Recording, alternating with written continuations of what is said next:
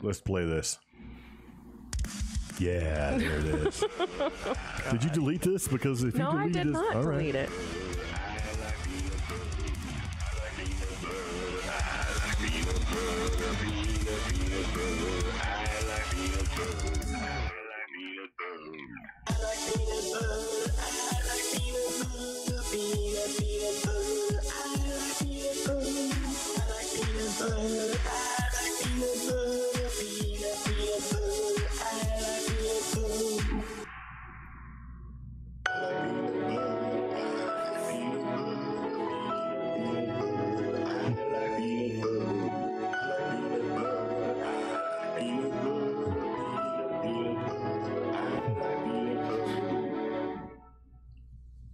Yeah, you like that?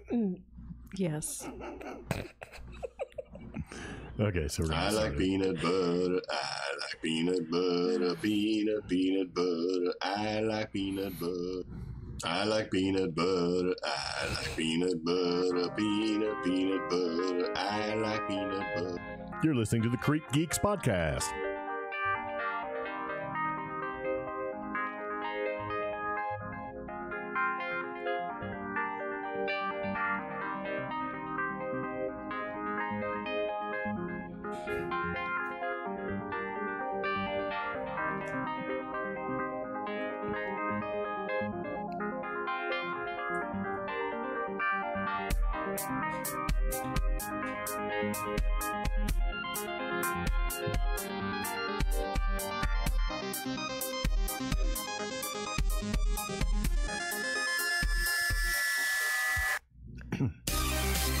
Very nice. Thank you very much for tuning in. This is the CreepGeeks podcast. This is episode number 90. CheapGeek podcast becomes CreepGeeks podcast and miscellaneous crap. That's right.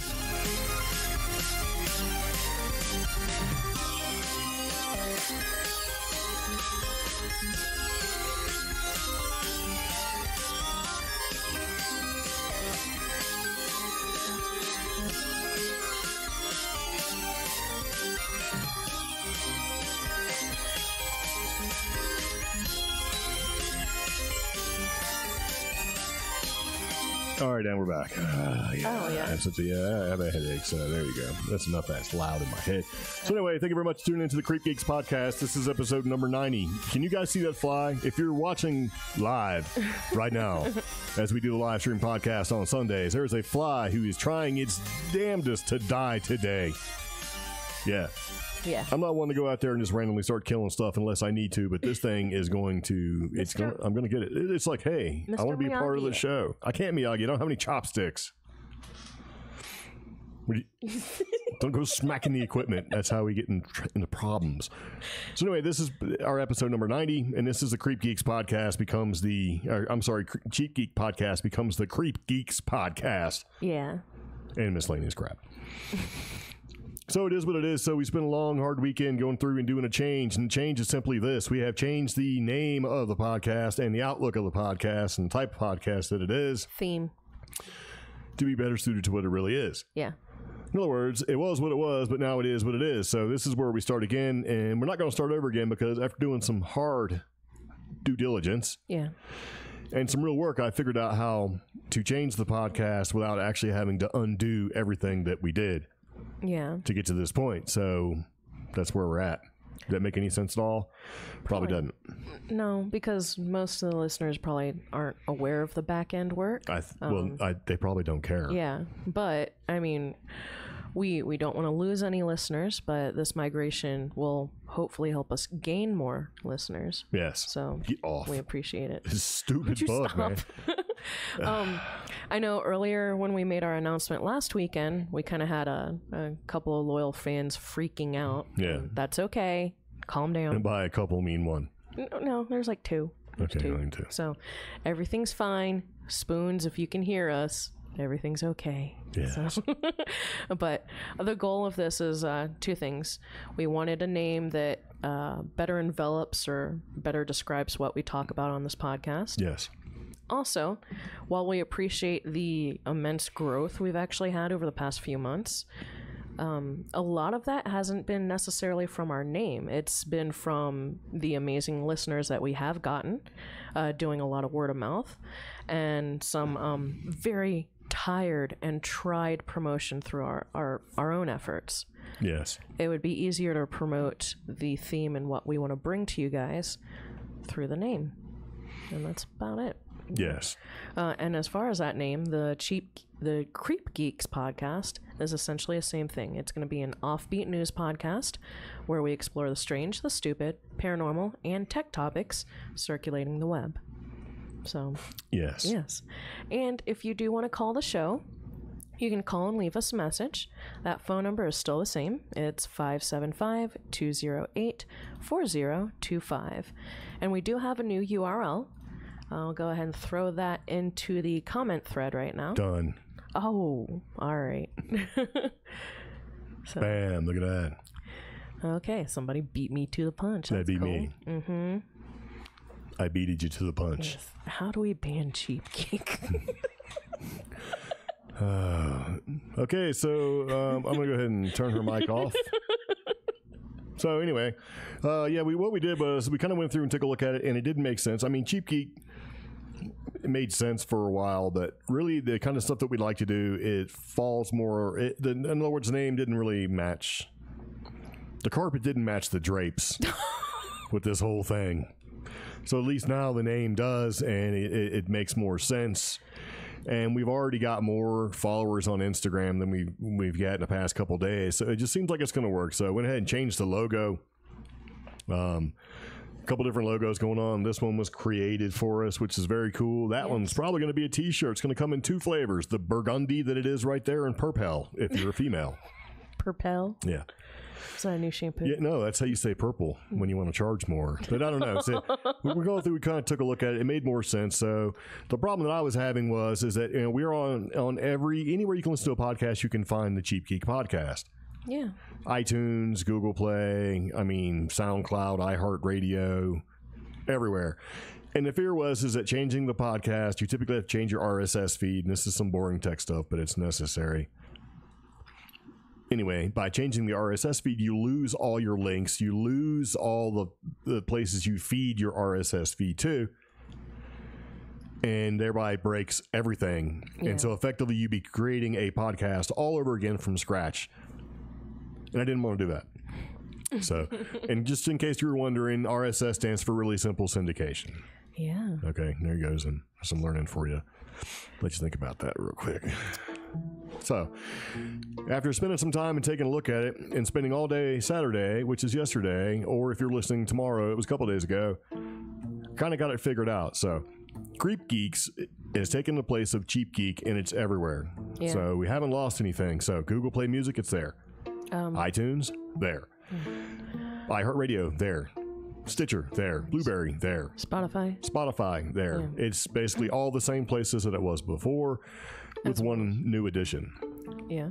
There is a new YouTube channel for CreepGeeks. Okay. Yeah. So that way, because the way we used to do it was we would record this podcast and then upload the podcast to YouTube, along with the audio version of it for people who like to listen to the audio version. Yeah. So that's changed. It's actually going to go to CreepGeeks and be its own animal there. So if you like to watch the CheapGeek podcast on YouTube, you can now watch the CreepGeeks podcast on YouTube. It's just a matter of clicking the link, and we'll put the link in there sooner than later. So if you have subscribed to us on YouTube, do it again. Yeah, because it's like starting a new channel. So when you do that all over again, it winds up being where you have to start over.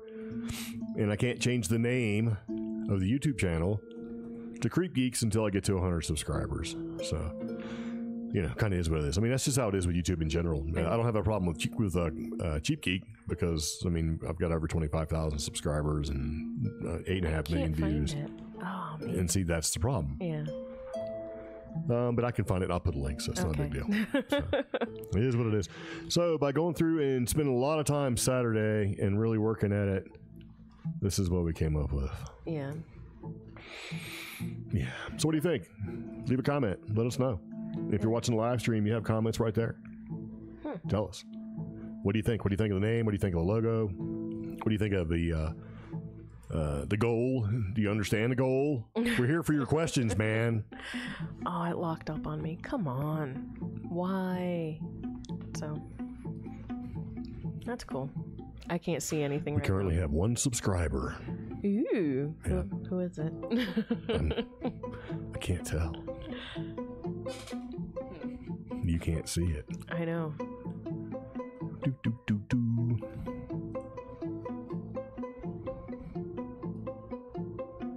Yes.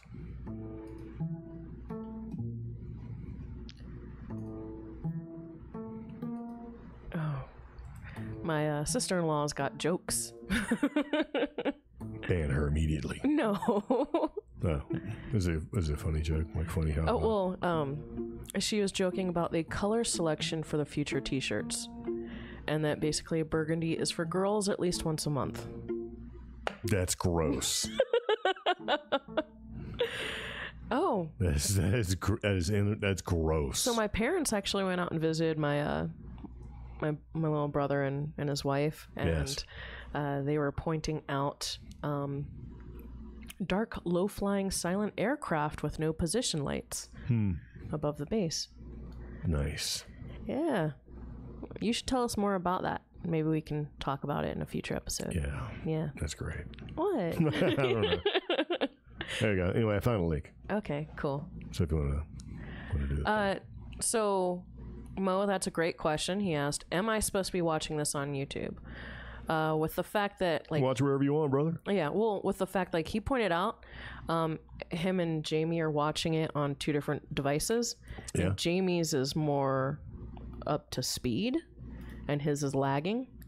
That's another reason that we're kind of like, and, you know, earlier Jay was saying his volume's weird. It's another reason we're not sure if we're going to stay on Facebook with these live videos or if we're going to migrate over to YouTube. We do post to YouTube right now, though, so that you can watch at your convenience in case you can't tune into the live show every Sunday night. So Yeah, I'm thinking we're going to switch to YouTube. yeah, so all y'all who are afraid of the YouTubes are gonna need to not be afraid of the YouTubes. Yes. Yeah. So actually, someone asked, has the merch shop moved to CreepGeeks yet? Who asked that? Where are you seeing this from? I'm not seeing any of this. Christian Robertson. Ah. Yeah. That is a great, we slapped all of this together, and by we I mean he busted his butt all weekend, so we still need to Yeah, no, it's not there yet. It will organize it. Yeah, it's gonna be though. So Yeah, we're gonna put all that stuff in there. So when it comes down to it, anything we create for the Creep Geeks podcast, and it's like, and it has a whole 14 slants, is gonna be there. ooh, Yes. yeah, So very good question. maybe even some cool patches. Yeah. Yeah, like Maybe that some one. patches. I don't think they can see it. On yours? Oh, okay. No. Oh yeah, I don't think they can. Yeah. So, oh well, they can see my patch. So Yes. yeah. Yes, indeed. Okay, so we should move into some news. All right, so okay, here goes, and we're gonna start again. And yeah, I feel like I'm off my game. Really? Why? Yeah, because I have a headache, man. I had a headache all day. It hasn't been going very well for me. Okay. Okay, so here's an interesting random factoid. Did you know that you are not allowed to keep eagle feathers? No, I didn't. Yes, well, you can't. Oh, I can't. That's the end of that fact right there. Would you stop? Okay, so for for about 80 years now, it is illegal for anyone who is non-Native American to possess bald eagle parts, including feathers. Yeah. This law has been on the books for, about 80 years, but most Americans didn't know about it. So when Governor Andrew Cuomo, I can't say anything, okay? Cuomo. Last Remember week. that song by Styx? Like No. it sounded like Mr. Roboto. Cuomo, where? Yeah. Oh, anyway, okay. So about last week, the governor was recounting a treasured memory Yeah. of the time his family retrieved an eagle feather from Saranac Lake and kept it as one of the beautiful birds swooped near his canoe. In telling his story, why did they point that out? The New York Democrat unknowingly confessed to a crime. What the heck? Oh, and, mentioning that this governor was a lawyer and former federal official. Yeah.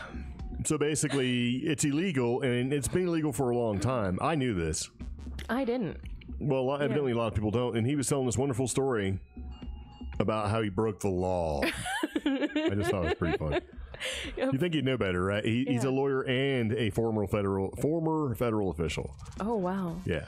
$100,000 fine or imprisonment for 1 year or both for first offense. Yeah. That's just for the first offense. So if you get caught doing it again, it's even worse. But only permitted members of federally recognized American Indian tribes can possess eagle feathers, which are used in ceremonies and rituals. Yes. I don't know, that seems a little redundant.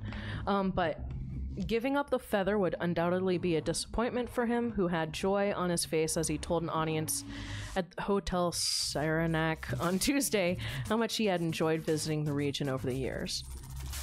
I had a great time plundering your natural resources. It was fantastic. But I didn't. Yeah, he was like, talk about an eagle that swooped in front of the canoe. Yeah. And a feather fell out, and we picked up that feather. And I have it on my fireplace to this very day. So it wasn't until 2007 that eagles were removed from the list of threatened and endangered species because in about 1963, fewer than 500 nesting pairs remained, according to a federal agency. The EPA banned DDT in 1972, which was a move that helped start the recovery of bald eagles. But I guess through all legislation and stuff like that, only native peoples were allowed to still utilize these birds for what, their culture dictated. Yeah, ceremonies and... Yeah. So apparently, if you are sightseeing or doing any little travels and you come across an eagle feather and you're a cracker, don't touch it. That's... I don't know. Why would you even say that? That's not even remotely funny. Anyways, what? I don't get that. It's if you're white, apparently you're not allowed to take an eagle feather. If you're anything other than Native American, you're not allowed to. So yeah. I guess that doesn't make sense. Okay. Not cool, man. Oh, I'm sorry. It's not. It's okay. Like not cool. Good job. Uh-huh. Let me let you think about what you just said. Oh. Huh. So, for Mo and Jamie, a link was posted a little further up. So, did you guys click on that link? For what? They're trying to search for the new YouTube channel. So, yeah. Here, I'll post it again.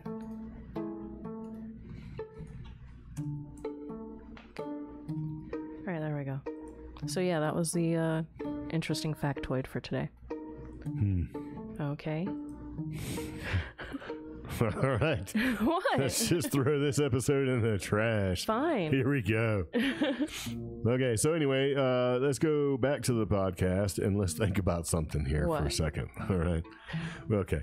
So we decided to go through and talk more about paranormal stuff and do all that kind of stuff that we basically have been doing for the past like 60 plus episodes. Mm-hmm. And one of the things we've talked about in the past has been, some of the basic stuff that everybody seems to know about, like Bermuda Triangle, cryptids and stuff like that. Well, one of the things I've been paying attention to, especially being as I was in the Navy and floated around that area for a while, was the Bermuda Triangle, right? Yeah. They were sometimes called the Devil's Triangle. And a lot of weird stuff happens there, and it's pretty famous, but... not to go into the Bermuda Triangle in great and agonizing detail because it seems like there's enough documentaries and mockumentaries and shows that you can watch on it, but there's some scientists that think they actually have the mystery of the Bermuda Triangle solved. Okay. And the Bermuda Triangle has been known to take planes and ships and aircraft and all sorts of other stuff, and they go into the Bermuda Triangle and you just don't come back. Oh. Yeah. And it's a pretty big area. It makes a triangle from like Florida to Bermuda to somewhere else. It makes this big triangle, and it's not a big deal, right? Yeah. There's been all sorts of theories about this. Everything from aliens to getting lost and winding up in another dimension. Atlantis. That's where Atlantis was, and Atlantis went down, you know? Mm-hmm. And that's what causes all these weird magnetic anomalies and strange problems and stuff like that. Big methane gas bubbles that can kind of, you know, come up from the bottom, and when they pop, it basically displaces the ocean, and if you're a ship up there, you can sink, right? Crack the ship. Yeah. So, according to Britain's Channel 5, they have this, you know, Bermuda Triangle enigma. These scientists believe that the conditions are just right to cause giant waves. Okay. And these giant waves can show up out of nowhere, right? And it could be, you know, upwards of 100 feet tall, take out whatever's there, and then they go away. Okay.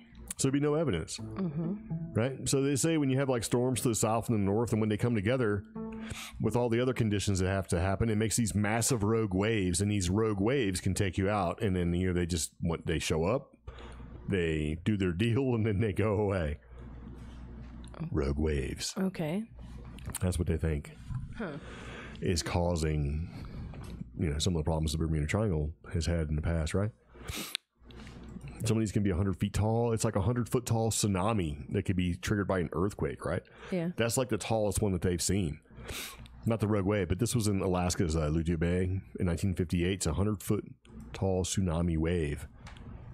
So if the storms and the way it all works together in the Bermuda Triangle can create these 100-foot rogue waves, think about that, man. You're not going to survive that, especially if you're in like a little boat. Not good.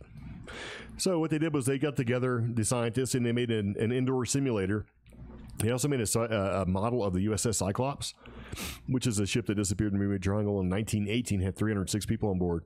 It was swamped by a big wave and sank, and then they figured out later on that a design flaw would make the Cyclops exceptionally susceptible to rogue waves, right? Mm-hmm. Because she had a flat bottom, and so she rolled over pretty easily, is what they're saying. It's like, you know, one day she rolled like 50 degrees one way, and then in high winds, she rolled 40 degrees the other way. That's crazy, man. That's a really big roll in a ship that size. So there were other ships like the Cyclops, the Proteus and Nereus, that were kind of the same construction. They were lost too. But what they figured out was, for the ship, that small ship, right, the Cyclops, it would only take a rogue wave of 50 feet to sink it. This thing was like, you know, 300 feet long, this ship. Yeah. Which is on par with a destroyer. A destroyer is like 500 feet, so aircraft carrier is even way bigger than that. So, I mean, if you take a 100-foot rogue wave and it hits you, broadsides you, or if your steerage is wrong, you're in the wrong position, you're going to roll over, going to go away. But what I don't understand is like, okay, so you can have a 100-foot tall rogue wave that can take out a ship, right? What about planes? They haven't addressed how that would affect a plane. Unless you run into it, right? Oh, I mean, for these rogue waves and rogue waves and stuff like that, usually there's a storm associated with them. So yeah, I would associate a storm with bad visibility and other things, so that could account for the planes. But I mean, how can it take it out? You know what I mean? I don't think it's necessarily what they're saying. Like, we've solved it. We've solved the mystery of the Bermuda Triangle. I don't think so. Because, you know, whenever you have a hard time explaining things like that, and it becomes where it's like there's more than one explanation. Yeah.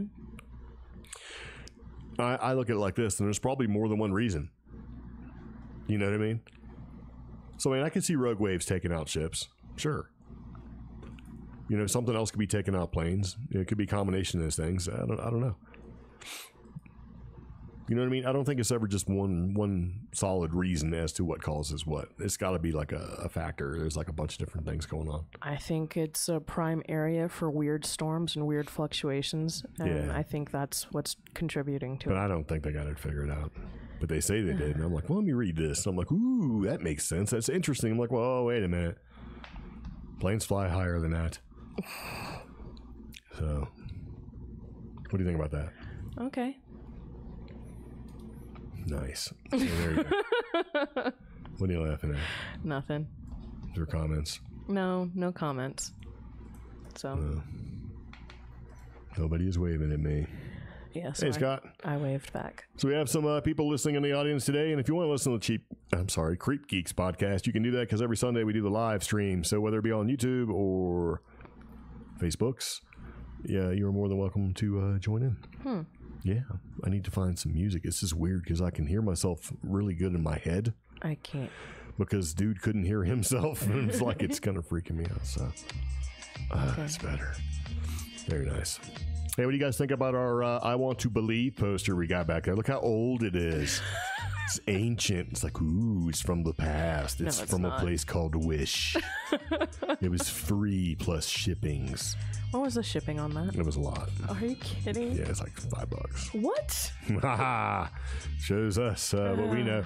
But anyway, the Bermuda Triangle thing is something that's always been fascinating, you know. And then when I joined the Navy and started sailing through it, I'm like, okay, it's not that, you know.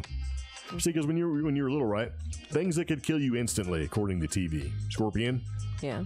you're dead. You got bit by a scorpion, gone right now, right? Black Widow, dead. Right? If you see a lion and he attacks you, dead. You know, all this stuff would kill you right away, right? Yeah. Other things. Bermuda Triangle, don't go in there, you'll die.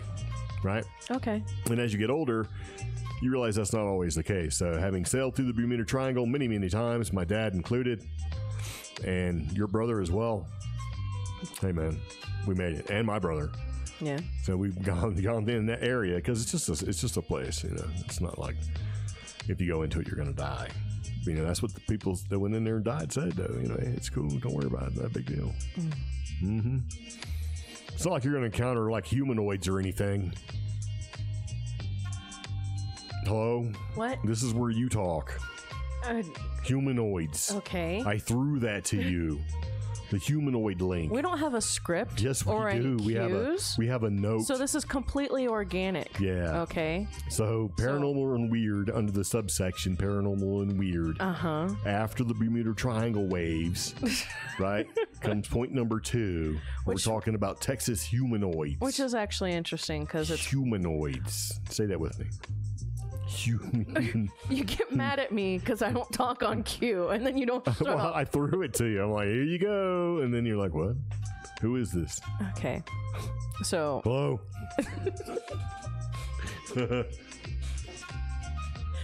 Hello, Dirk. anyways, weird encounters with mysterious humanoids in Texas. And this is kind of creepy because I actually have a friend and her family right now. They're traveling through Texas. Are they humanoids? No, they are not. They are very charming people. Okay. So anyways, Humanoids. Texas, that's kind of the Southwest, so accounts of humanoids, why not? There have been a lot of strange cases of creatures and entities out there, scattered all across the world. Often these accounts have no clear origin or a logical answer to explain what people are seeing, and they seem doomed to flutter about in the periphery of the odd. They mention how these reports of humanoids in nature, which serve to defy all attempts to truly classify them. The U.S. state of Texas has had more than its share of accounts of bizarre humanoid creatures. Yes. One of the first reports in this article, which we got off of MU, paranormal researcher Albert S. Rosales wrote a series of books called Humanoid Encounters, which focused on alleged sightings of various strange entities corresponding to certain years. Basically, this was 1970 to 74. An odd report from the town of Amarillo, which supposedly took place in 1970. In the account, witnesses claim that he moved into a witness claimed that he moved into a ranch with his family surrounded by a desolate landscape of sand dunes and very little vegetation. For the first few days at their new home, nothing particularly strange happened, but it took a deep right turn into Bizarreville rather quickly. It started when the grandmother allegedly discovered a den of wolf cubs near the house. But when she brought the grandfather there next day to show him her discovery, it was found the adult wolves were dead and the cubs were nowhere to be seen. That kind of sounds like a skinwalker to me. When the wolf carcasses were examined, it seemed as if they had been torn apart by something very large with formidable claws, and this understandably made them a bit wary as to what was roaming around out there in the wilds, particularly close to their property. The next evening, the grandfather had a nightmare in which he had a premonition of intense foreboding and a warning in his head to move away immediately. When he awoke in a cold sweat, he went out to the outhouse, and as he did, he claimed to have seen a hulking humanoid figure with glowing red eyes, which seems to be surveying the house from the dark.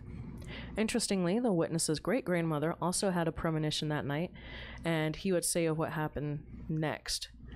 Early in that night, my great-grandmother had a terrible feeling and sent my granduncle Ray with his family to check on his brother. Ray was almost to the house when the car ran out of water. That's a weird thing. Okay. He remembered there was a well nearby and went to get some water. Overheat. Oh, okay. He didn't get too far when the thing with red eyes came in front of him. He ran back to the car and told his family to run to his brother's house. He grabbed a shotgun and Bowie knife so he could buy his family time to get away. Ray made sure the car was between him and the creature. The creature charged him quickly. He shot the creature nearly point-blank range several times with no effect. He tried to stab it but almost got slashed by its claws. Then he ran fast as he could to the house. The creature followed, but suddenly stopped short of the hill. By then, the entire family was awake and saw it on the hill staring at them. The grandparents basically told the girls to get in the bed of the truck and cover them with lots of blankets and other stuff to make a barrier in case the creature jumped on them. The men in the cab of the truck staring at the hulking being. They drove past it, praying it didn't attack them. Its gaze was on the house. Suddenly it jumped off the hill, began to chase them. It stopped short of the line where the sand ended and the grass began. Ooh. Yeah. That's a weird detail. Yeah. And as I'm reading this, I'm being reminded of the Paranormal Rangers. Yeah. Yes. A few months ago, we saw the Paranormal Rangers talk, and it was these two Native Americans who worked for this umbrella-type organization of both rangers, tribal police, sheriff, first responder, and for the reservations in the Arizona, New Mexico area. And they had their own skinwalker-y type stories like this. Yeah. And I think it's interesting that they mentioned that it stopped at the boundary line of the sand meeting the grass, because the grass is something living and is kind of sacred. Yeah. You know? And evidently skinwalkers have a hard time with that. And the eye descriptions are very, very similar. And, yeah, but this family, they went back the following day to get their things from the house, only to find the ranch owner and numerous police and military-looking people all over the area.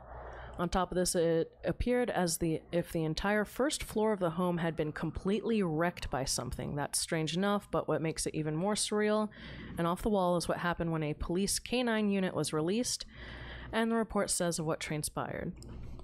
A canine unit went to investigate. The first floor was totally destroyed. The second floor was the same as well. The dogs got a scent of something and started to bark at the attic door.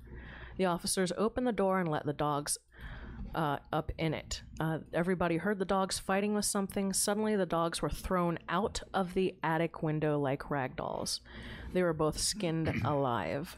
The two officers went inside into the attic to see what was going on. Everybody outside heard lots of gunfire and then saw one of the officers being thrown out the window. He was dead before he hit the ground. When everybody looked back up towards the window, they saw the creature clear as day. It looked like a big, bald, blue-skinned man with big red eyes and sharp claws. Ooh, like a Wendigo. Yeah, so not a skinwalker, more like a Wendigo. The high-ranking military man ordered its destruction. Everybody opened fire on it and in the house. Two guys threw grenades into the attic and it exploded. The house was then set on fire. Grandfather and the family left, but later heard that the only body found was that of the other officer. Footprints were found leading away from the house. Nothing of it was ever heard again to their knowledge. So that's pretty insane. Yeah, it's pretty intense, right? You like that? Yeah, but that's also like going back to the Paranormal Rangers. They were talking about that investigation where a family had an encounter with something not necessarily this, but dogs were on the scene, and those dogs ended up dying very bad deaths. Yeah. So I kind of, with these weird paranormal humanoids that happen here in the Southwest, it's funny that they tend to attack man's best friend. Oh, you know, I mean, dogs are pretty loyal to us, and they do. Well, you know. The protectors. Yeah, they protect. Caitlin says grenades. Yeah, but wow, there's a lot in this. Are we going to go over all of this? No, okay. Because there is a ton of stuff. But I seen that one. I was like, okay, that reminded me of the Skinwalker thing, and when we went and seen the Paranormal Rangers. Yeah. Excuse me. So I threw that in there. I thought that was kind of neat. And then, there's a bunch of like these weird stories that seem to happen. And so the Bermuda Triangle I thought was pretty interesting. The Eagle Feather, Cuomo, stupid, but. Well, the thing that bugged me about that. The humanoids, right? Because we talked about the humanoid stalking a moose with our last podcast. Mm-hmm. And we think that might be fake, right? This one, it just makes you wonder, right? Yeah. It's like, okay, what's out there? What could this be mistaken for? There's a whole bunch of people that were involved in this. So, I mean, it would have been pretty cool to get like some real eyewitness sort of, accounts of this whole thing. But this was in the 70s, so there ain't no telling what's going on. Well, that's kind of like... But the thought that I thought was really interesting is that it stopped at the line where the sand and the grass began. Yeah. And it just made me, it made me think about this upcoming article. Huh. If you want to finish what you were going to say, because I think I'm going to sneeze. No, I find it very weird that a lot of what we're reading in this article, which you'll find in the show notes for this podcast episode, parallels a lot of what we've already heard from the Paranormal Rangers, and just I've heard from some of my Native American friends out here. They've kind of mentioned the same thing, like being out towards some of the older pueblos. Yes. You kind of have this boundary line that's marked by not just, whoever is an elder there, but also just the elders will actually ask other people that live on the outskirts to keep an eye on that territory. Yeah. And funny, when bad things start coming towards the pueblo, it tends to stop right there at the property line. So, yeah. That's just true. Very nice. So, I don't know. Does that mean we need to make a virtual or some sort of property line around the camper when we go out? Yes. Huh. I don't know how we're going to do that. We should figure that out real quick.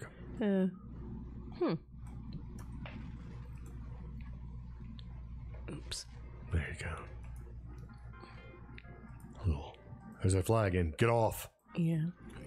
Get off me. Okay, so, from listening to that, I was thinking, okay, so, when you were a little kid, right? Mm-hmm. If you were in the bed and there was a monster under the bed, they couldn't get underneath the covers. They weren't allowed, right? As long as your feet weren't hanging over the bed, you were safe. Yeah. You remember? Kind of like they had to have permission. It's like there's the rules and permission. So I've seen this, and I kind of had to put it in here because it's written by Nick Redfern, who's actually a pretty interesting guy. Yeah. Who doesn't at all look like what his name is. It's kind of strange, but so this is paranormal creatures that need permission, right? So according to this happened February 8th, 2016. It was a strange night. So here's what the person wrote. He says, I went to bed around midnight, and at roughly 2 a.m. I was semi-awoken by the sounds of what began as an unintelligible disembodied mumbling. I've heard that before. The mumbling. Have you heard that? Are you sleeping? Actually, yesterday morning I did. Yeah. You actually started laughing in your sleep. Hey man, I have a good time. It was good. It was like, yeah. Very nice. So I think I remember that. I was trying to remember what it was. I thought it was pretty funny. Yeah, I almost woke you up because I was infuriated. I haven't slept well this weekend. But he slept real good yesterday. Like, yeah, I slept till like 11. It was great. Good old time in his sleep. It was party time. I don't know what was going on exactly. When it's party time, you got to play the banjos. Oh, yeah. Anyways. Okay, so you're semi-woken by this disembodied mumbling, right? And it says the voices, which began as unintelligible, appeared to be coming from somewhere lurking in the shadows of the darkened hallway that links the bedroom to the living room. Right? Yeah. He says, I then heard it speak to me in a deep, gravelly, hoarse whisper that was not at all unintelligible. It says, I can help you. Just say yes. Ew. Yeah, hold on. We need some creepier music than that. Yeah. Let's do this one. Okay, get off, fly. There we go. Yeah. Yeah. I can help you. Just say yes. So the skeptic would certainly almost say that what I experienced was a bout of so-called sleep paralysis, a condition which can result in the inability to move and in a sense of intense and impending danger in the bedroom, right? Oh. No. I don't doubt that's what it was, but where I differ from the skeptics is that, unlike them, I believe that sleep paralysis has an external rather than internal origin. Yeah. So we're talking about the dream invaders of just about the vilest kind possible. Right? Mm-hmm. So even in my partially asleep state, I knew there was nothing but dangerous deception and manipulation at work. So I said out loud, no. There you go. That's all you got to say. I can help you. No. Just say no, right? Just say and no. And focused on putting a barrier between me and it, whatever it was. I got a distinct, disturbing feeling that had I said yes, I would have given the unearthly thing permission to invade my space and wreak God knows only what kinds of havoc and mayhem. Yeah. And I also got the feeling that the thing was massively pissed by my negative response. It should be noted that tales of supernatural entities that require an invite into a person's home, or in my case, permission to provide help, are not limited to the likes of cheesy vampire movies. There are multiple dangerous things that require permission to enter our homes. Well, not even our homes, just enter into our space. I mean... Yeah, well, yeah. Yeah, I mean, you have, the cheesy vampires, but that goes back to the written accounts of vampires.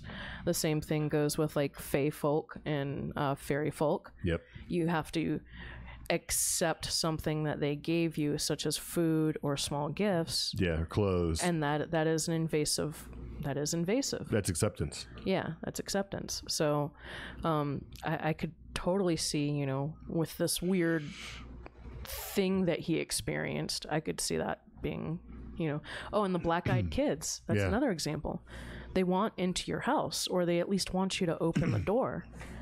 And which is funny because we haven't had any black-eyed kids encounters recently. No. That's we should go dig some of that up. Yeah. Yeah. Well, there's one story of Martin, right, who lives just outside of Tecumseh, Oklahoma. Yeah. He had an encounter with black-eyed children that occurred in 2011. Oh. And Nick Redfern interviewed him personally just weeks after the experience, right? Yeah. He says he was home alone. Martin was home alone when he just about had the worst encounter possible.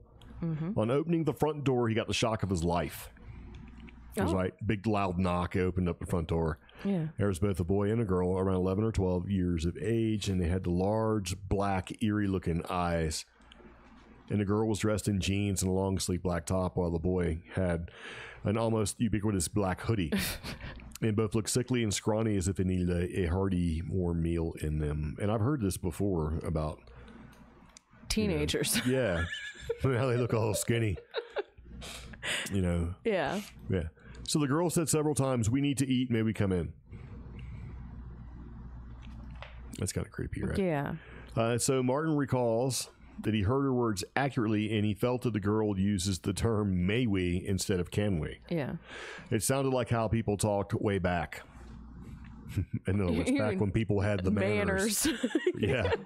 So, yeah. He says, and there's one part missing from, there's a portion missing from Martin's story. He can't recall how the pair got into his house. He recalls inviting them in. It felt like I said it in a dream, right? Yeah. Like, and so the next thing he remembers is seeing the pair standing in front of him while he was sat on his living room couch, and the girl just said one word, "Eat." And at that point, Martin said he felt deathly ill, almost as if he had been drugged, and he has vague memories of the pair exiting his home, after which he collapsed upon his bed, and Martin didn't wake up until well into the following afternoon. Yeah. So, eat. Were they eating him? Like pulling his, were they succubuses? Or would they be succubi? Succubi is plural. That sounds good. So, yeah. So, I don't know. Isn't that kind of weird? Yeah. Yeah. Now, we've had somebody knock on our door really late at night. Yeah. And that person was a crackhead. Stop. Yeah. And she was like, can I borrow some money? And I said, no, and slammed the door in her face. Yeah. Yeah. So, I can't. Was that I here? never seen that. No, that was in Virginia. Yeah, I was trying to remember that. So I tell you, remember that, man. That's all you gotta say. Just say no. Say no to black-eyed children, cheesy vampires, things that ask if they can help you from underneath your hallway or out in your hallway. That's the kind of stuff that's creepy, man. You know, did you ever see it? It was like a story. I don't know if it was on Facebook. I read it somewhere where there was like these little quick, like 3-sentence stories, like horror stories. And one story was, my mom asked me late at night to come down to the kitchen. Right? Mm-hmm.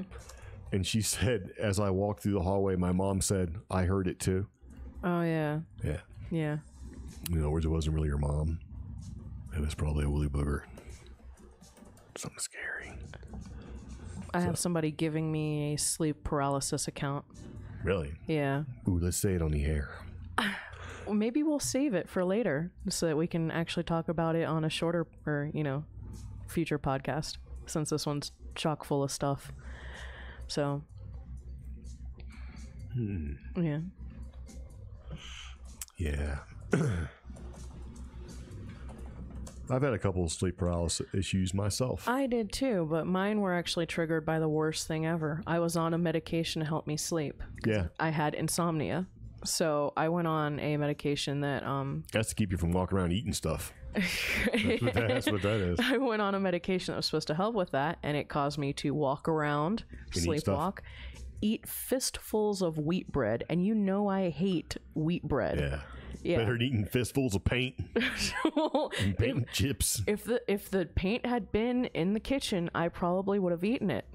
Because there was a time where apparently I had a thumbtack in my hand. Oh. Yeah. Apparently I miscalculated where the bread was, because that was the thing. I would go downstairs and I would eat fistfuls of thumbtacks? I would open a brand new thing of wheat bread and just eat it. That's called a loaf. Yeah, well, yeah, a brand new loaf. I would get the little twisty tie thing off somehow and set it aside. That was not thrown on the ground, but I set it aside. That's highly unusual for you. Stop. And I would eat by the fistfuls, apparently, which is gross. And on top of that, I would get these weird bouts of sleep paralysis, and the biggest thing was my leg would be stuck straight out because apparently, and it would be the same thing. I would be running away from basically the equivalent of that Brad Pitt zombie movie, those types of zombies. Yeah. Yeah, but I think those are just called zombies. Yeah, but they were weird because they were all. It was one of the first movies where they were like a really rushing horde, type thing. Actually, I think the first movie where the zombies were a really fast rushing horde was 28 Days. Yeah. Okay. Yeah. And that's also an allegory. You know that, right? Yes, I know. But they were also vampiric, though, because they always started with biting the neck and stuff. But my leg would be shot straight out, like super straight out. And then if I got woken up during the paralysis, that leg would cramp, like super worst Charlie horse ever. Or my arms would be outstretched like this. So, and it was all the sleep medication that they had given me to help me sleep peacefully. You're a weirdo. So, shut up. So, that's why you can't take that stuff, man. And Dirk, I have had exploding head syndrome too, and yeah, I've had a lot. I get that. I get the exploding head when I'm really stressed out. Yeah. And I'll be laying there, and you just start to doze off, and you don't know whether you hear like an explosion. That's what exploding head is. It's like right before you go to sleep, you hear like a loud bang or an explosion or something like that. And you don't know whether it's like somebody breaking into your house or if it's just all in your head, right? Yeah. They call it the exploding head thing. Dirk points out something very interesting because this happened to me when I was about 25, 26. I was doing a lot of traveling and working full time. And I would just be so exhausted, but I'd know I'd have something I need to do soon, 4 hours later, 5 hours later. And I'd start to nod off, and as soon as I'd nod off, exploding head syndrome. And it would be funny because my whole body would shake when it would happen because I'd be like, So, yeah. Yeah. But And see, a lot of people will take there's a fly. I hate that fly. We'll take sleep paralysis and mix it in with old hag syndrome. Yeah. And they're two different things. You know what I mean? Yeah. Because I mean, you can have sleep paralysis and not have the old hag sitting on you, sucking the life out of you. So it's just a terrible thing. Yeah, but I think the more stressed out and the more wore out you are, the more you're susceptible to exploding head and sleep paralysis. Yeah. I kind of think it's also related to you're laying there and you're getting ready to go to sleep and your brain just kind of misfires a little bit. But that old and hag, then it's like you can't breathe, you know, and you're stuck. Well, mine would be like a serious, like I thought I heard something explode, and it was because I'm not talking about exploding head. I mean, exploding head is exactly that. Like you can hear like a loud bang, or an explosion, and like I said, you don't know whether it's in the house, like you need to jump up and fight a monster, or if it's in your head. Yeah. So, not to be confused with the post-hypnic jerk, which is that little jerk you get like right before you go to sleep, and your whole body does like a jerk where you jerk like 3 inches off the bed. So I get that a lot too. It's like, bam. Like, oh. Yeah. You're like, come on, man. But I think what's interesting is that whole exhausted part is a very it's exhaustion and stress. And exhaustion. Huge. And here's the thing: exhaustion and stress, hand in hand, kind of wear down your will. Yep. So, which means it wears down your consent. When you're so worn down and you're so exhausted, you almost have no consent or no ability to protect yourself from things like exploding head, old hag, sleep paralysis, or the malicious entities that may or may not be behind those things. Yeah. So there could be an old hag just waiting for you to work 2 double shifts just so she can invade your brain, So it's possible. I think it is. So I don't know. I do know that when the chips start to fall, I fight in my sleep, so I'm pretty good with that. Oh, that's creepy. Yeah. My little brother mentions that his wife hears someone calling her name right before she wakes up. Yeah, that's kind of weird. Yeah, but they got like 6 kids, man. Oh, that's true. Yeah, and I'll be honest with you, I've had that before too, where you do have a bunch of soulless gingers in your house. No, I mean, I've had that too, like right before I wake up, where I hear somebody calling me. Yeah. Yeah. The only scary thing is, it happened to me one time where I got called awake by my daughters and they weren't home. I had that happen. Yeah. Yeah. That's what got me super creeped out. Because they didn't always stay at my house, so it was the weekends and that kind of stuff. But I would wake up going in there to see what they wanted, because I heard them clear as day and they weren't there. I had something similar happen when I was living with my parents for a while. Yeah. That's super creepy. I always thought my stepmom was waking me up, and this happened for like a week, and I always thought she was waking me up around 10 a.m. She wasn't even in the house. But it was always near 10 a.m. And I was like, what? Yeah. So it always messed me up. But yeah. He's saying right before she goes to sleep. So, yeah. Oh, yeah. That's aggravating. Yeah. So. But it's probably your kids. Yeah, it makes it even worse. It's like you're just about to fall asleep. And you're like, Mommy. We're like, what? So. It's exploding kid syndrome, right? When the kids are yelling in your head. That'd be terrible, man. Exploding kid syndrome. I hate that. Like right before you fall asleep, somebody wants to yell your name and wake you up. You're like, really? I need some water. Yeah. Tell me a story. I felt pretty bad one time because my oldest came and wake me up. She was like 3 or 4. And you shouldn't, you can't do that. You can't just go up to the side of somebody and yell in their face. So I actually socked her pretty hard in the gut. She was really mad about it. I mean, it hurt her, but I felt really bad because I punched her really hard because wasn't even aware of it. It happens. You don't go creeping up on some people, especially if they fight in their sleep. It's not good. So after that, she would just stand at the foot of the bed and go, Dad, like really loud, So, and the funny thing is that my youngest does the same thing, or did the same thing, because I guess she learned it from her sister. And when they send me text messages, they do that, like really loud. Dad. This is one word. It's all capital letters. Dad. Like they're yelling at me. So, yeah, if Katie is still listening, she knows she does it because that's how I get my text. Yeah. Dad in capital letters like they're yelling at me. But it works, though. I look at, oh, hey. That should be a T-shirt, Exploding Kid Syndrome. No. Dad. Like, Dad. Kind of funny. Oh, no. Yeah. No. Kids are terrible. They're not terrible. You're terrible. They cause a lot of issues. Yeah. You can't eat a candy bar alone. That's true. You know, it's just as bad as kids as dogs. Yeah. You can't eat a candy bar without a dog knowing. Or any kind of snack or delicious treat or whatever. Dogs come running, right? They hear that cellophane. They hear everything. They're like, oh, here he goes. You have to go like hide in the bathroom to eat a Snickers bar. Because you don't want to share with your dog, right?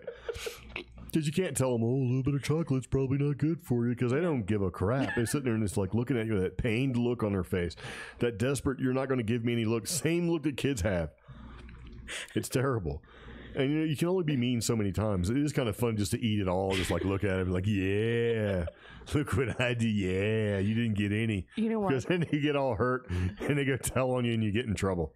You know why? Except for dogs don't go telling you. They try to. They just go in there. Actually, Pepper, you'll be eating something and Pepper runs in and tells me, starts She is a tattletale. Does a little dance around like, hey, something's going on in the living room. Yeah. But you know why that works on you, the guilt trip that dogs have on you, like when they look all pitiful? Why? It's because there's something hardwired into humans where we recognize baby faces, infant and child faces as something that we should nurture. Well, that same face shape or same geometric pattern is found in the faces of dogs as well as some primates. That's not cool. So that's why we want to protect them and give them things they probably shouldn't have. Like a bite off of a burrito and stuff, you know? So, or chicken nuggets. Yeah. So. Gross. Yes. So that was a little bit of a tangent from spooky creatures needing your permission. Yeah, there's a bunch of them. I do think it's weird though, because it's like I think it can go in a reverse as well, like as far as like haunted locations. So like what? If you approach a haunted location, as soon as you step onto the territory of that location, you feel that presence. Yeah. And past the boundaries of that territory or that area, especially with me when I go to some of the Pueblo ruins out here, as soon as I step onto not necessarily the park, but the actual location of where the ruins are, yeah, that's where I'm like, hair stands up, I get a little creeped out. I'm constantly turning around because I think somebody's looking at me type thing. That just happens to me. Like, it's happened to me in Jimenez. Yeah, there's a lot of places, man. I call those places the Badlands. Yeah. Where things are a little weird. Texas got a bunch of Badlands. Yeah. So. I want to still see some of those. But, yeah, like the last time we went to Jimenez in the wintertime and we were at that church thing. Yeah. I wandered off my own way and you wandered off like completely east or whatever, and you're taking pictures of stuff and I'm taking pictures inside the primary church building area of the Jimenez ruins, and I kept turning around because I thought there was another tourist there taking pictures, and I never saw him, but I just kept feeling like there's another guy, there's a guy here, and he's here. And he's looking through windows and he's doing stuff. To the point where I gave up and I'm like, you know what? I don't know if I'm in somebody's shot or if there's a freaking ghost following me. I'm just going to go. Could be a shadow person. So. Or it could be a pervert. There are a lot of shadow people in Texas. Yeah. So, yeah. Is there a lot of perverts in Texas? Yes. Yeah. Oh, Dirk pointed out. Yeah, I used to have that at the plantation home at I can't say that. Chipocas State Park when he was an interpretive ranger, aka tour guide. Yeah. I got a little creeped out too much there. No, I've heard that place. That place is pretty creepy, actually. Yeah. Really? Yeah. Oh, I don't remember if I've been there or not. So I don't know. But I think what we're going to do is we're going to take a quick break here on the old CreepGeeks podcast and play a little bit of a commercial. Mm-hmm. and then we'll come back and we'll talk more about some stuff and other stuff. Okay. So, very nice. So, let's do this. Your chair is really creaky. I'm sorry. It's very creaky. Very creaky chair. Yeah.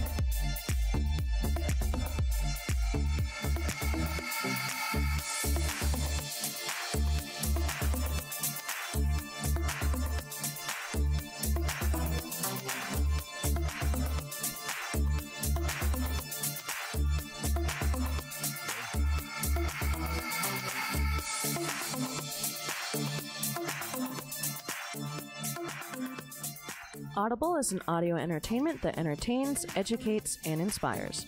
For you, the listeners of the CreepGeeks podcast, Audible is offering a free audiobook download with a free 30-day trial to give you the opportunity to check out their service.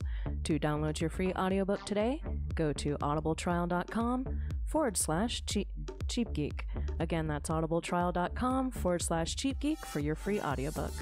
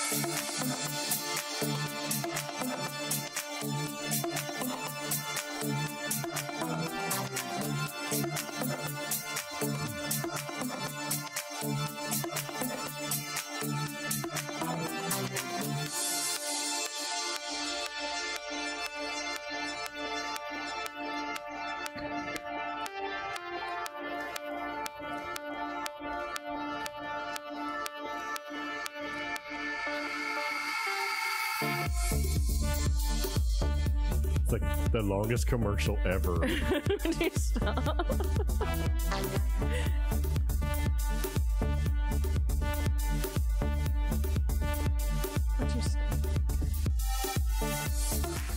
And we're back on the CreepGeeks podcast. It's episode number 90. We need to change our commercial. No, we don't, because the link is still for CheapGeeks. So that's why I left it as is. I'm not that silly. And you're like, oh, he made a mistake. No. How quickly you are incorrect, because we don't have a sponsor for CreepGeeks. The sponsor is for CheapGeek. So if you do want to get a free Audible trial, you can still use the link for for CheapGeek, and it works just fine. So, Yeah. So Brittany is watching. Hello, Brittany. Welcome to the show. And there we go. So it begins again on the CreepGeeks podcast, and just to kind of recap what we talked about Cuomo and his stupid eagle feather, right? Mm-hmm. We talked about a couple of scary stories where people wanted permission, or something wanted permission, right? Yeah. We talked about something else. I don't remember what it was. Skinwalkers, possible skinwalkers in Texas, humanoids in Texas, which has me creeped out for my friend. So, yes. Yeah. So now we're going to talk about something a little bit more lighthearted. Oh. Yeah, these are stupid stories from stupid things and stupid places, and well, these just happen to be from New Mexico. So here we go, right? There's a fly. If you guys see me flopping around, I'm not being all crazy. There's a fly who's He is going to being die. Crazy. No. I'm going to turn your mic down. This is just like, you know what? When the kids act up in the car, you just turn off their window controls, right? Yeah, stop it. Stop touching me. There you go. See? Go ahead. Nobody can hear you talk. There you go. See what happened there? All right, so to kind of get back where we were before, I had to punish my partner, my wife, who's trying to wreck stuff. Let me play some punishment music for you. There you go. There you go. Yeah. Some dueling banjos. Don't touch my stuff. Hey, I'm trying to do a show here. Stop it. No, you're not. Pay attention to the camera and your computer. You're not trying to do a show. Yes, I am. Really? What was that? So in Mexico City, right, there's a restaurant that's been busted over, guess what? What? Protected tarantula tacos. Protected tarantula? Yeah. You can get a Tacos? fancy tarantula taco for a cool $27. Oh, that's disgusting. Not so fast, Mexican authorities say. Oh. Yeah. So there's a Mexico City restaurant recently put the arachnids on its menu and posted a video on Facebook showing the chef torching one until it blackened. Ugh. Yeah. The only problem is the Mexican red rump tarantula is a protected species. That's disgusting. Yeah. And so the Federal Environmental Protection Agency said Tuesday it was alerted to the situation via social media and seized 4 tarantula corpses that were ready to be served on tortillas. Right? So the tarantula tacos are apparently on an offer for 500 pesos or 50 times the price of a basic street taco. Oh, this is disgusting. Yeah. So the restaurant's menu also features other creepy crawlies such as grasshoppers, worms, ant eggs, which have a long tradition in Mexican cuisine, scorpions, which are a little bit less common, No, and gross. I've seen scorpions served in India and Southeast Asia. Well, So, but $27 for a tarantula taco why would you pay almost $30 for a spider taco? because you're stupid. That's disgusting. And there's people out there like, oh man, bugs are great. They're full of protein. Those people are sociopaths, right? Yeah. Serial killers. So, They're right up on the order of people that don't match their socks. If you're listening, Dave. So, yes. Okay, in the comments, this is one of my favorite comments so far, but now since you've responded to me directly, everyone's going to think I'm nuts. That's true. That's what happens. oh, So, and Brittany says that's a hard no on the tarantula taco. This fly is going to die. So, worms, no. actually, Mo was just bringing up topics for future podcast and short stories Yeah, well, that we're gonna do. I know, but So, you don't have to tell everybody because anyways, that just kind of keeps it going. So, yeah, I thought that was pretty terrible that, you know, hey, in Mexico, you can get a fancy tarantula taco for $27. I have eaten a worm on a bet though. That is gross. So, yeah, I've eaten a worm, a couple of them at the bottom of a bottle of tequila. yeah. So, there's that. You know, there's a trick to getting out of there, too. People making, like, bets, you know. Yeah. You can turn the bottle upside down. The worm floats all the way down to the bottom where the cap is. You pop the cap off. Boom. Do your shot. There you go. You ate the worm. You get your $50 or whatever it is you're betting for. Yep. Learn that in the Navy. All sorts of things. I put a Learn link. how to protect a country and eat tequila worms, amongst other things. But I put a link to the tarantula tacos. yeah, you know what? Tarantula from taco could remove the fly problem. That's true. That's absolutely true. There's like one freaking fly in here, man. And he's persistent. Aggressive flies here in New Mexico. All the bugs here are aggressive. Well, They're like, oh, your mouth's open. Here we go. That's an invite, right? They don't need permission. If your mouth is open, they're going in. Flies don't need. You're like, oh, your eyes open, going in, right? Flies don't need consent. Only vampires and shadow. The people. openness of your orifice is. Well, we went camping last weekend, and we actually left early because of how bad the bugs got. And by left early, you mean the next day? Yeah. Yes. So. Because I wasn't going through that again. Yeah. He's just sitting on top of my computer. He's like, he's making fun of me. He probably is. So. We should give him his own microphone and set of headphones. He can be a contributor. Probably be more interesting than the junk we're talking about right now. So, speaking of squirrels, we've talked about squirrels in the past, right? Yeah. And here you go. This is some weird news for you. Man being pursued by baby squirrel calls police for help. So I read this article completely looking for a picture of said dude who called the police for help from baby squirrel. Yeah. To see if he had a man bun. But no picture. There is a picture of a baby squirrel. Okay. Sleeping, right? Mm-hmm. Get out of here. Okay, so this happened on August 15th. A squirrel, originally named Carl Friedrich, right? Yeah. Has been found to be female and renamed to Pipolida. So that's an update. That happened on August 15th. Okay. So they had to throw that out there because this is an animal rescue agency that says, hey, we need to make sure that everybody understands that, baby Carl Frederick is actually a girl. I don't know. Okay. So it kind of goes like this. A man in Germany may not have been in danger when he called the cops on a baby squirrel chasing him, but it all worked out in the end for the squirrel. Right? Emergency services were called, right? And this is in the town of Karush. I don't know how to say that. They got a call on Thursday from a man panicked that the tiny animal would not stop following him around. Aww. So when police arrived at the scene where the squirrel ultimately ended the pursuit by lying down and going to sleep. So the squirrel knew what time it was. He's like, I'm done. I've been chasing this guy around, Yeah. And so what they're saying is it turned out the squirrel was actually the one who needed help, not the scary guy with the lack of a man bun in Germany. And what happens is they're saying this happens often with squirrels who've lost their mothers. They'll find a replacement, and then they focus all their efforts on that one person. So this dude had to have had a man bun. Yeah, that's what I'm thinking. Yeah. A little furry red squirrel on top of his head, and he's like, oh, here we go. There's my new mom. Yeah. So, poor thing. And there's a picture of the squirrel resting comfortably after its apparent reign of terror, and they've got him in like a paper towel. Just sleeping. So the squirrel, now named Carl Friedrich, which has been changed, we know that it's Pipolida now, is in the care of an animal rescue center, and they posted a statement on Facebook about the critter, including several adorable photos about the squirrel.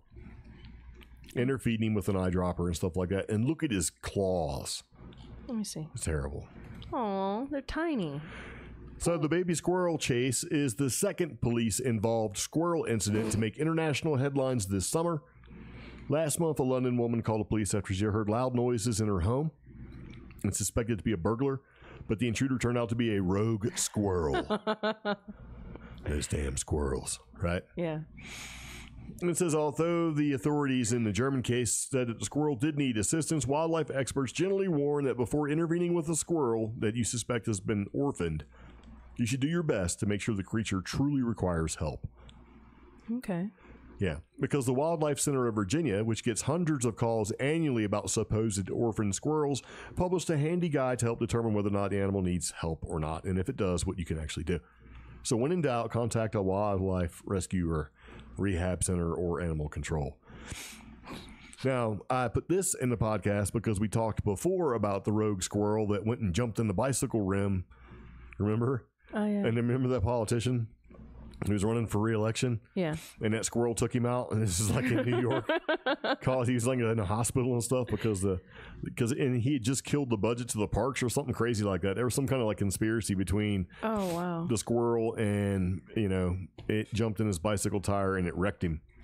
That was like in one of our podcasts, and I vaguely remember that where the squirrel took him out after he talked some trash, I think, about the parks or something like that. Oh, Chicago. Chicago alderman. Chicago, that's what it was, a Chicago alderman. Got taken out by a rogue squirrel. A suicide bomber squirrel hospitalizes Chicago politician who spoke out against... Yeah, remember? Yeah. Yeah. Who spoke out against squirrels. So... Yeah. Yeah. The other day, here's a comment. Man bun gangs just knocked the pumpkin IPA out of their hands. Yeah. That's true. Which is funny because squirrels... We've seen a bunch of like crazy looking people walking around being all, shifty looking. Well, and it's like, man, what are they doing? Yeah. But then we identified a couple man. I was like, no worry, no threat. Yeah. Squirrels like pumpkin. That's probably why they chase after. I don't think so. I think that squirrel said, you know what? You going to talk a little trash? You want some of this? Squirrels are pretty frisky, man. You've seen them. I see them during the spring when they go all crazy and run out to the road and run Get back. all drunk. You ever seen the drunk squirrels running around just peeing on stuff, laying in the middle of the sidewalk? A girl Squirrel? No, a girl I work with told a funny story about that. So squirrels will case neighborhoods during fall for people who have jack-o'-lanterns and pumpkins on their front porches. And the squirrels just keep an eye and pay attention to how long those pumpkins are there. And then once the pumpkin starts to turn a little bit, Gets a little ripened. It gets a little ripened or a little too ripe. Well, the way it's ripened turns into basically like beer for squirrels. Yep. So the squirrel will crush into the pumpkin and just get mad drunk and then just go crazy in the neighborhood. So. Much like your uncle. Everybody's got a drunk uncle. Yeah. Yeah. So interesting tidbit that squirrels like to get drunk off pumpkin. But I like how they had to update. His name is no longer Carl. It's Pipodita. So I guess they didn't want to insult the rogue squirrel. Very nice. Yeah. So in other news, and this is I don't know if I want to talk about that one yet. There's been a compound that was destroyed after a raid in New Mexico. Well, we'll talk a little. We won't go too much into it. You can. Okay. And you go for it. In the past 2.5 weeks, there's been a lot of terrible news coming out of New Mexico. The primary being that a compound was found in Taos, New Mexico. And at that compound, there was a man who was wanted nationwide for possibly kidnapping his own son. Or some family member. Yeah, it was his son from Georgia. From Georgia. Well, his disabled son from Georgia. Yeah. So this raid occurred, and it was a northern NM compound. Basically, these people were they squatting? No, well, no, not. Yeah. They're not saying. Yeah. See, and there was different reports. Some was they were leasing the land. Some reports were that they were squatting. But basically, there was this makeshift compound up in Taos, New Mexico. And there were 3 women, a bunch of neglected children. Yeah. And a raid was performed where this man, the women, and somebody else was arrested. And soon the remains of a child were found. So it's just been more and more horrifying stories coming out of New Mexico. And then on top of that, the compound was in a terrible state.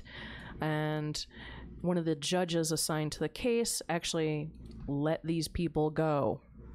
Yeah. And then the attorney general had to step in and say, "Are you kidding me?" This is one of the problems I have in Mexico. And it just kept getting worse and worse for people who live here and, follow the local news. It just has become just a terrible, terrible story. So now the property owner of where this compound was built has said there is a court order allowing the seizure of the stolen trailer that was on the compound, and the rest is going to be basically tore down. So good, because it was the site of some terrible stuff. There were multiple makeshift buildings on the property, and those buildings, one of those was the one that stored the remains of a child, unfortunately. Yeah. And then there was another makeshift shelter where some of these children were reported to have been trained on school shootings. And it's just something that makes you want to turn the TV off and just not think about how bad things are. Yeah. And over the past couple weeks, this on top of there have been 2 child deaths in the past 2 weeks, not even relating to this. It makes me feel really bad about New Mexico. So I'm kind of glad that this compound where all these terrible things were happening is being bulldozed. I kind of wish it were set on fire, There's a lot of tires. It wouldn't be good to set on fire. That's true. So yeah. And then, I didn't see this article. What in the world? Oh. NM couple meets with suspects arrested at compound.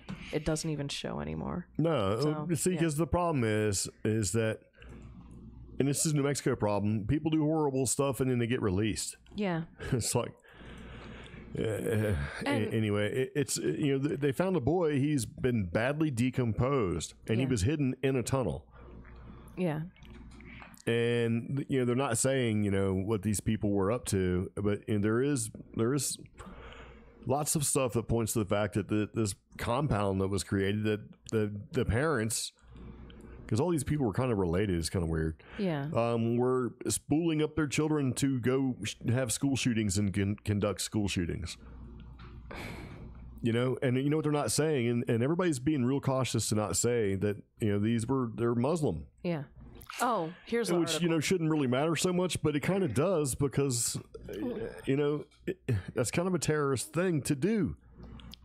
To starve children and then teach them about school shootings? Yeah, that's inciting terror. And the problem with the article, it finally shows up, because I had to change a character for some reason. They tried to take the article down. A Muslim couple met with these suspects that are currently being held in jail. Yeah. And they have the audacity to quote, "In the current climate with so much Islamophobia and so much racism, I just hope these people can get a fair trial." Well, I hope they do too, but at the same time, they did a horrible thing. It's not about them being Muslim. No. It's about them starving these children nearly to death and teaching them to commit horrible acts. And it's about murdering a child and then hiding him on squatted property. And in a tunnel. Nothing to do with racism and nothing to do with Islamophobia. Yeah. That is the point of this particular article in front of me, and that infuriates me. You are not going to hide behind a part of yourself to cover up your despicable acts. That is not the way things go. Yeah, and in the comments, he killed and buried him in a shallow grave on the property where they were making their faith-oriented school shooter school. Yeah. See, it's funny because you don't hear that stuff out of our news in New Mexico where it occurred. You're hearing it from other states where, it's a little aggravating. But our state doesn't discuss that. Our state just does stupid stuff like the first two judges. Well, one of them had a bomb threat against them. Yeah. So obviously that one's like, And then the next judge decides that according to state laws that were put in place about 2 years ago with judges, if they can't bring the right evidence or bring certain charges within X period of time, you have to let the people go. Yeah. And the attorney general had to go, "Are you kidding me?" Step in and say, "No, these people are remaining in jail." I mean, the dude already fled from Georgia while kidnapping. Yeah. And he had multiple other things going on. So how you could release these people is just beyond logic to me. And it makes me really just want to rant about all the terrible things that have been happening in New Mexico recently. But that's not the focus of what I should think about while living here in the Southwest. There's so much. I got a rant. Yeah? Okay, so Wells Fargo was in big trouble for making, open up credit cards and stuff like that, basically, and misusing customer information, right? Yeah. And this was a couple years ago, and they've been trying really hard. We've seen the commercials where they're trying really hard to regain your trust and all that stuff, right? Yeah. So here we go. It's kind of a done deal about what happened with Wells Fargo. Class action lawsuits were filed. Money is going to be divvied out. And here we go. The Attorney General for our state, right, in New Mexico, where we currently reside, he files a suit, seeks damages from Wells Fargo. He's the New Mexico State Attorney General, Hector Balderas. Yeah. He says that his office has filed a lawsuit and is seeking damages from Wells Fargo for opening unauthorized accounts in names of thousands of New Mexicans. Okay. Right? Yeah. And I'm like, why? What are you doing? There's already been a class action lawsuit. This has already been taken up. This is why now? Why are you doing this now? Way late, way after the fact. Yeah. Right? Excuse me. So what he says is, it's deeply troubling that a company with this much at stake in our state would mislead New Mexico consumers, allowing unlawful profiteering, and we look forward to seeking justice in a court of law. This has already occurred. Yeah. So who's doing the unlawful profiteering now? I mean, Him. This is going on. Why is he doing? There's no point in doing this, right? He says, according to the Office of the Attorney General, more than 20,000 accounts may have been opened without authorization. This has been going on for, what, 3 or 4 years now? Yeah, and here's what he says. He will direct the funds recovered to go towards increasing financial literacy for students and at-risk families in the state. Okay, and then he puts, if you've had an unauthorized account open, you're asked to file a complaint online here or call the Attorney General. Yeah. It's like, okay, I'm like, so I'm reading, I'm like, what's the point, right? Yeah. And so Wells Fargo released a statement in response to the Attorney General's suit. And it says, we remain focused on rebuilding the trust towards being a better bank. As a company, we have taken significant steps to make things right for our New Mexico customers, team members, and communities, right? Yeah. These steps include a nationwide class action settlement agreement that sets aside $142 million for customer remediation and settlement expenses. We have also conducted broad outreach and worked directly with customers to resolve issues through complaints process and free mediation services.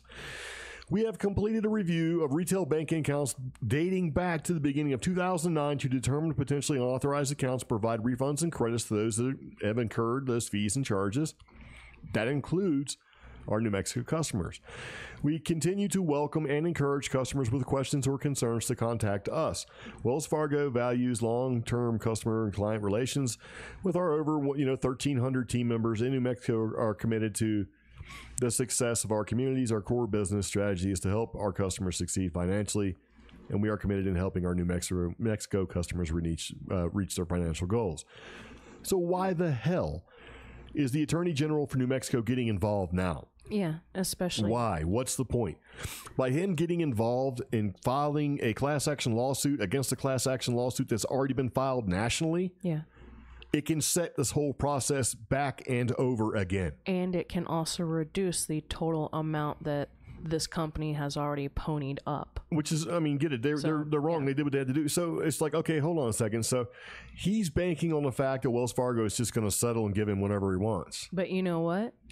And wait a minute. He's like, if you have a problem and you file a complaint, and then he's going to take the money that should go to you, possibly. That should go, and says, we will direct the funds recovered to go towards increasing financial literacy for students and at-risk families in the state.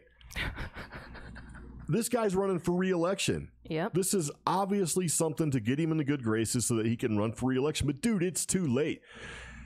You waited so freaking long to do this. Now you look like an asshole. Yeah. Because, I mean, Wells Fargo was wrong completely. And we have Wells Fargo.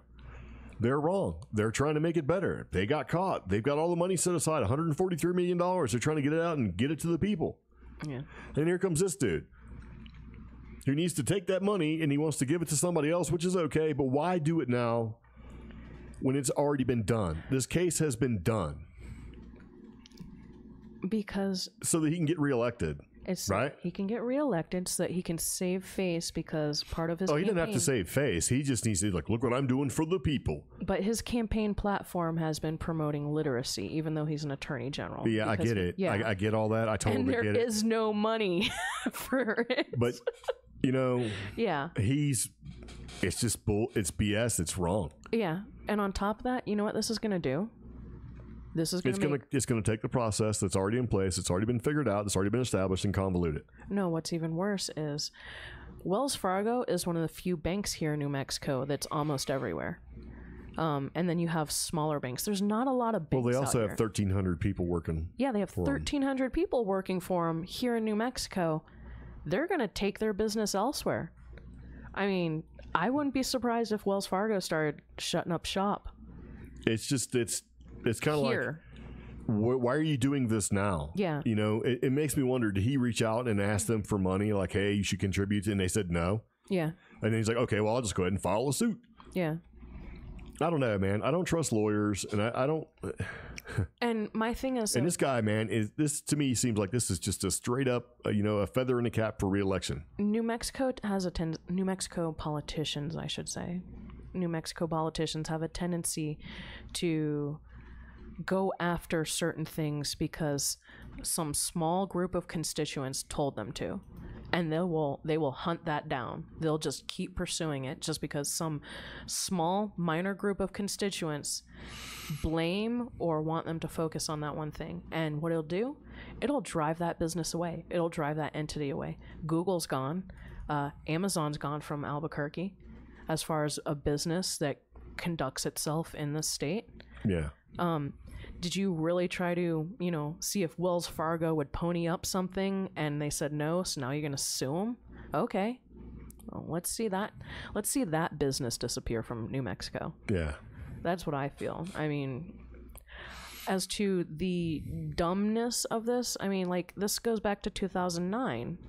All the suits started happening about 4 years ago. Like, they hit the rise, right? Yeah, so why is he doing this now in August 2018 after things have been established? Is like, oh, was I not involved in this? I mean, like, oh, this looks good for me. And, when you say you're going to do it for the good of the people, right? But really what you're doing is trying to further your own political aspirations there. I just got a problem with that, man. And, one of the comments here is an experience somebody had with Wells Fargo and their home mortgage. And yeah, that stuff happened. And yes, Wells Fargo should pay for it, but they should pay for it through direct mediations between that individual and them, the agents or the bank itself, not through a state attorney general who isn't even going to compensate you for your loss. Yeah, Instead, and they're why going is to he even donate involved? it to a failed literacy program that is not working out here. Why is he even involved? So, yeah. That's the point. It's like, really? You got other stuff to worry about. It's like, where are you? Yeah. Is this like a diversionary tactic? I don't know. I read it. I'm like, why? What? Yeah. And, I even looked to see if it was an old news article. Nope. What's the date on this? I don't know. Oh. August something. 17th, like maybe? Wednesday? Yeah. So it's a current thing. It's like, oh, we're going to get out there and we're going to sue them. Yeah. Why are you trying to break what's already been put in place? I'm not trying to cut Wells Fargo any slack whatsoever. I just look at the people who've been wronged by this and they're getting a settlement or whatever to kind of make their lives a little bit better or whatever it winds up being. And then here comes New Mexico going to jump in there and wreck the whole damn thing. If he's claiming to stand for those people and represent them. Only New Mexicans. Yeah. They're already covered. They had the opportunity. And I don't like it when I hear from people, I don't know how to get what's rightfully mine back. There are resources. Do your research. Use the freaking internet, man. There's internet. There is free legal counsel for people who have been afflicted by things like this, like scams, stuff like that. Because they know if you've been affected financially, you're going to need the legal resources to get your money, and then and that's why they have mediation in place. Yeah. Most places now you can't even. We live in such a litigious society. You can't even sue them. You have to use. And that's another thing. Mediation. This just speaks louder to New Mexico being a litigious. I can't say it. Today. Litigious society here. Yes. Well, I mean that's just the U.S. in general right now, but yeah, but it seems to be pretty big out here. It seems like there's a lot of entitlement that happens here, or people think they're entitled to it, and it's like here it is, this Attorney General doing the same thing. What he should be doing is trying to figure out why these judges want to let terrible people off and out. Like, oh, well, we don't have any evidence to present right now, so we're going to go ahead and let you go. Yeah.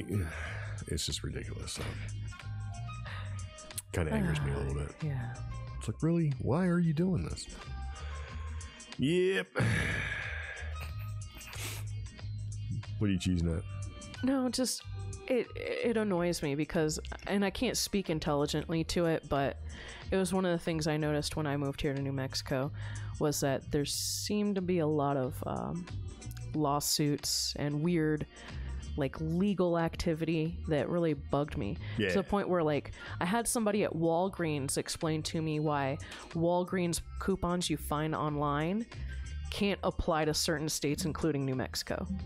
It was because not only did some, what do you call those people who buy lots of stuff? Would they be super couponers? Extreme couponers. Not only did extreme couponers wreck the prices and take advantage of these coupons, but then if they were told no, they immediately grabbed a lawyer and sued. Yeah. I mean, to something so simple as like a 5-cent coupon. You can buy something from a thrift store here, and by law, you have 7 days to return it. Yeah. Even if you wear it. Really? Yeah. You can go to a thrift store and buy, and then you can return it. Demand a refund. It's like, what?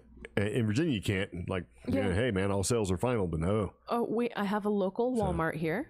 And the thing I like to enjoy is I'll go to our local Walmart and I might need a t-shirt or I might need, a quick pair of jeans or something, right? And I like going through the aisles and finding stuff from NY & Co. or Target. Yeah. Because it got returned to this Walmart and they had to take it. They're like, you know what? It's just easier. It's just easier if we just take it back. And it's like... It was a shirt from Target and it was really cute. I almost got it, but it fit too tight. Yeah. I had the audacity to bring it into the trying on room to try it on. I'm going to buy this NY & Co. shirt. And they have to take it. And that kind of stuff just bothers me. Yeah, well, I mean, it kind of is what it is, right? Yeah. Speaking of it is what it is about to be the end of this podcast. And this is kind of, episode number 90. I don't know. Yeah. So, this being episode 90, Still have a headache. we were shooting. Still being attacked by flies. We were shooting for 100 episodes with CheapGeek, but we think the name change needs to happen now while we're still growing and While we're still young. still young, But our goal is within the next 10 episodes to really cement, look, this is going to be more about creepy stuff, paranormal stuff, the 14. And funny stuff. And funny stuff. So, which is kind of funny because we've kind of ended this on a down note, ranting downward spiral. Yeah. But, yeah. We're also planning to do, whenever we go out and head to some of our adventures, because since we have a new van, and it's expensive, and it rides very nice, we're going to start heading off on those weekend adventures again like we used to do with the Great White Buffalo. Yeah. But we're thinking that we're going to start maybe making little mini documentaries of places we go. Yeah. So you should be sure to tune in for that. Yeah, little mini documentaries. So, Mini docs. Are we going to put those on CheapGeek or CreepGeeks? CreepGeeks. Okay. All right. So. I don't know. We got a lot of figuring out to do. Well, if we want people to see him, we need to put them on CheapGeeks. But part of it is that we fund all of this out of our own pockets. So any kind of money we get that we can put towards it Jay has from different mentioned avenues. Again. Jay mentioned again. I have headache medicine. He also puts out what's wrong with tight shirts. Hey man, if that shirt's like a sausage skin, it's time. Maybe kind of move up a size, right? Yeah. So anyway, we got to figure that out, but it kind of is what it is, and eventually it's going to get to the point where we are going to have like a Patreon where we can be just as completely uncensored as we want to be. Yeah. But that's in the future. But if you're listening right now and you've been paying attention to Cheap Geek Podcast, which is now the CreepGeeks Podcast, it's been very much appreciated. So you should stick around. Sundays, man. We're going to do this on Sundays. And we're going to start setting a hard time for Sundays being right around either 5:15 or 5:30. So whatever you think, leave us a comment, let us know. That's Eastern Standard Time, by the way. Yeah. I'm sorry. That's our time, Mountain Standard Time. So it's kind of up to you guys what you want to do. So, but before we go, I'd like you to listen to the sounds of Saturn.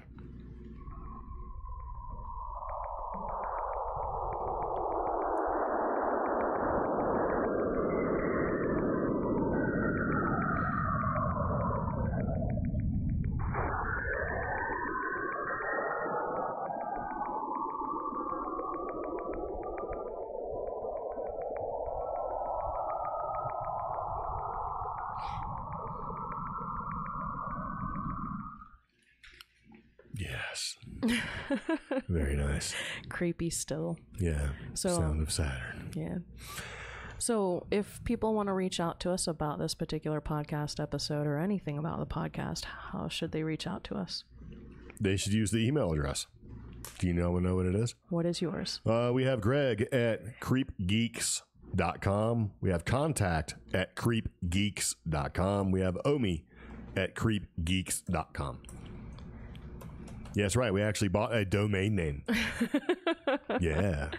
And then if you'd like to follow us on Instagram, It's going to be Instagram.com creep_geeks. No, CreepGeeks altogether. That's funny because it shows differently on my... Why is it? What do you mean that's funny? I've spent all weekend doing this, and this is the first time you're checking it, and you're telling me that it's wrong. Crazy. Okay, let's look here. Okay, here's where you got to try to show me. Prove me wrong. Okay, there you go. Use the underscore. Yep. Good job for contributing exactly 0 while I worked really hard all weekend, and this is the one thing you got, is to kill me with that. I worked so hard, guys. So hard. Well, I was doing just fine, and you had to correct me, which was not correct. So there you go. Here we go. So follow. Would you shut up? I will roll that chair off screen. Ooh, okay. Man. You know what we need? Some levity, bro. Some levities. Stop touching me. Stop striking me. You're angering the tiny Chihuahua dog. Pepper. Anyways, if you'd like to follow us on Instagram, it's going to be Instagram.com/creep_geeks. And you can follow me on Instagram. That's going to be The Ordinary Hiker, all one word. And email info, like Greg mentioned, contact@creepgeeks.com. Yeah. Yes. Now, all music in this episode is licensed under the Creative Commons by Attribution 3.0 license or the Creative Commons by Attribution 4.0 license. Yeah. We also put all links to the music as well as links to articles in the show notes for each podcast episode. Yeah. So that's all I got. Okay. We do want some more... We want. What is that? We would like more show suggestions and topic suggestions. Yes. Thank you, Jay. Jay said, good show. Thanks. We hope you tune in again. And then your buddy said, what did he say? I thought it was going to be the Asian music. Very nice. Yeah. So if you guys would like to contribute more and be even more interactive, call us, leave a message for the podcast, or send us your suggestions on show ideas and topics. If you do want to call and leave a story, you can totally do that. The number is 575-208-4025. So if you have a story you want to share or a creepy experience you want to share and you want to be anonymous, then just say, don't use my name, but here it is. And you can call. It's a voicemail. We're not going to answer it. You're like, oh, let me go ahead and leave this uncomfortable story. And then you call, it's like, hello? Because then you have to hang up, right? It's not like that. So you can totally call and leave a voicemail. You can send an email, that kind of thing. If you want to remain anonymous, you can certainly do that. But that's also part of what we're going to do. When we go and do our little travels here and there and make our little mini documentaries, if we come across people that have weird stories, especially locals, man, we're going to try to gather them so we can put them together and talk about them on the show as well. And we're also going to be adding new music and other things to come. So the goal is to make the podcast bigger than what it is, because there's no reason why it couldn't or shouldn't be. And this is why it is what it is. So, yeah.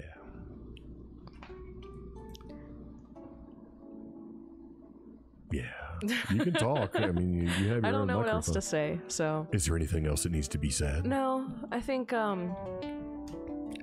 I would like some feedback about the name and how, what people want to see from the show. Yeah. We can totally do it. And to go back to one of the original questions when the podcast first started, merch, I'm working on it and he's working on it too. I've got some merchandise ideas and ways for you to promote. I'm totally going to buy this as a t-shirt. Yeah. So I like it. Yes. Look, it kind of matches this t-shirt. Which is, I got it for his birthday. It's a unicorn, a spaceship, and a Sasquatch. Yeah. On like an Ocean Pacific type retro background. Yes. So. All of which are delicious. Yes. But, and if you have merch ideas, let us know. One of the things we do want to do is reward those people who have been loyal to us, growing this podcast. We'll see what we can do about doing some more little giveaways and streamlining the process. So, yeah. Yes. All right, and that's about it. Okie dokie, karaoke. All right. So anyway, thank you very much for tuning in to CheapGeek Creep Geek Podcast. This has been episode number 90. CreepGeeks. That's plural, CREEP. Geeks, GEEKS. CreepGeeks.com is a place where you can go and see stuff. But yeah, just to kind of recap, whatever you listen to us on, if you are listening to this podcast right now and you're like, they changed the name, that's because we didn't have to change a whole lot so that you still get the RSS feed and it still shows up. So there you go. You're welcome. So anyway, thanks very much for listening. Very much appreciated. Any questions, comments, concerns, don't be afraid to reach out to us. Other than that, see you later. Take it easy. Bye-bye. Bye.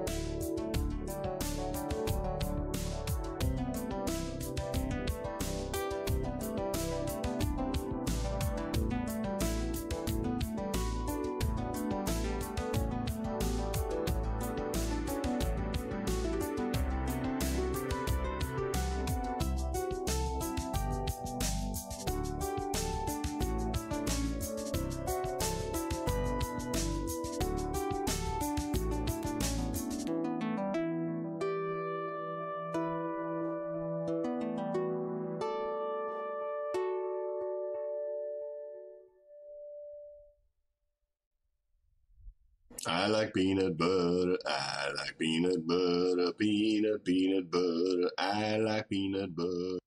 I like peanut butter. I like peanut butter. Peanut butter. I like peanut butter.